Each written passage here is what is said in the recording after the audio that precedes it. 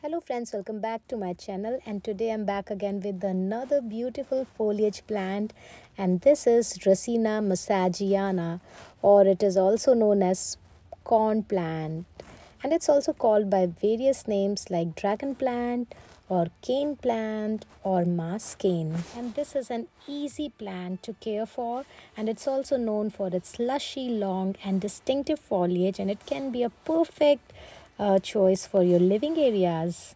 And again, it's a tropical plant and native to Africa. So I love this plant. It's also popular for its thick, healthy stalks, and it's pretty inexpensive as well, I would say. And it can, grow up to 4 to 5 feet tall, even indoors. I would repeat it again. Its botanical name is Dracaena Massangeana, or commonly it is known as mascane. So let's talk about light conditions for this plant. My corn plant, they love to be in indirect bright light. So you can keep them in any corner of your home where they get enough indirect bright light. Avoid keeping them in direct sunlight because it may cause their leaves to turn brown. So I would recommend you just keep them in between low to medium light, or partial shade would be fine for this plant. They can tolerate the low light, but they cannot bear the bright sunlight. Okay, so keep this in your mind, and let's talk.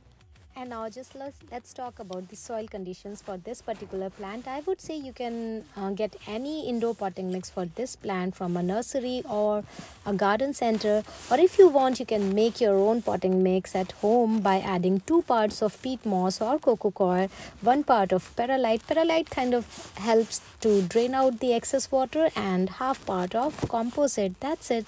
It's simple. If you want you can make your own potting mix at home, or if you want you can get a potting mix from the nursery as well.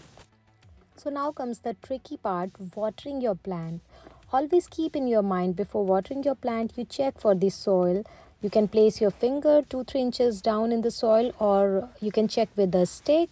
So if it comes out clear, that means your plant is thirsty, you can water it. Or if it comes out with some like soil in it or moisture in it, then you can hold on to watering your plant for a day or two. Or if it is coming clear, only then water your plant. Do not overwater your plant, especially in winters. It might cause the root rot and your plant may die. So I am kind of like, in winter times I am just watering it in once in 10 days, and I always check for the soil conditions before watering my plant. If it dries, only then I water my plant. So guys, be careful always before watering your plant. Check for the soil, okay? And yes, one more thing I would recommend, that whenever you water your plant, water it thoroughly from top to bottom. Let the water come out from the drainage holes, right? This is the right method to water your plants. And then you can wait for a week or 10 days, and then later on you can water again. There has to be some kind of gap between the waterings.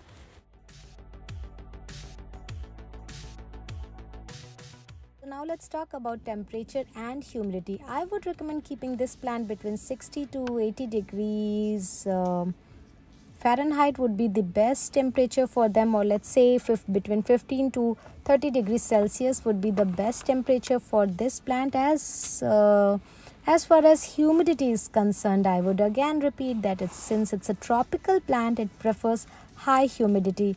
So however, it does well with the low humid conditions as well. But if you see the tips are turning brown, it may be because of the low humidity. So you can like mist around your leaves, or you can wipe the leaves with the damp cloth like I am doing. So this makes the plant feels better, or it looks more green and more beautiful.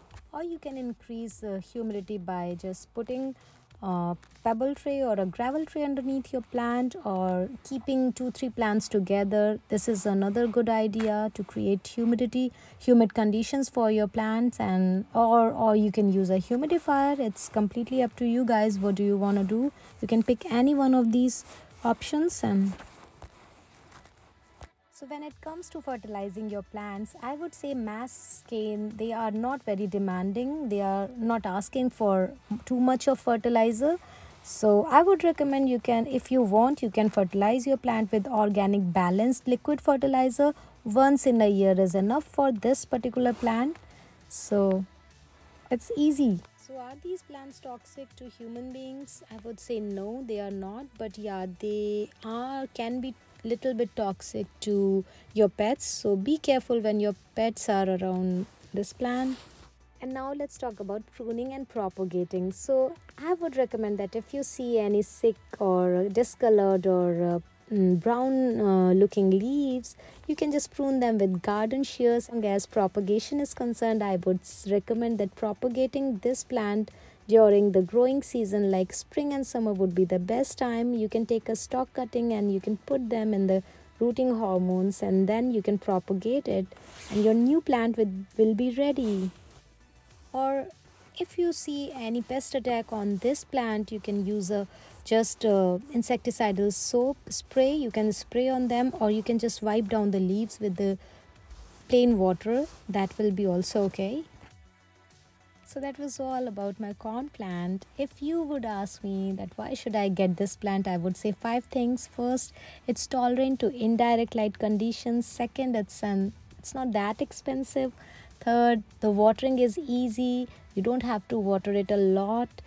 And fourth, I would say because of its leaves, beautiful long striped variegated leaves. And last but not the least, because it is going to improve your indoor air quality, guys, believe me. So get this plant home and bring this home, guys. So corn plant basically they come with 2 stalks or sometimes more than 2 stalks. Mine particular one came with only 1 woody trunk, and it came along with the, you can see here, like pathos and in the bottom, which eventually like enhances the beauty of this plant. And I would recommend, if you are a beginner, bring this plant home, guys. It's really a low maintenance plant, and it's known for its stocky stems, which eventually feels like you have a tree in your home. So that's it from my side. Thanks for watching this video. If you really like this video, give a thumbs up and don't forget to subscribe to my channel. And till then, take care, stay happy, happy planting, and I'll come up with another video on some other house plants. Till then, take care, bye bye, and happy planting. Bye.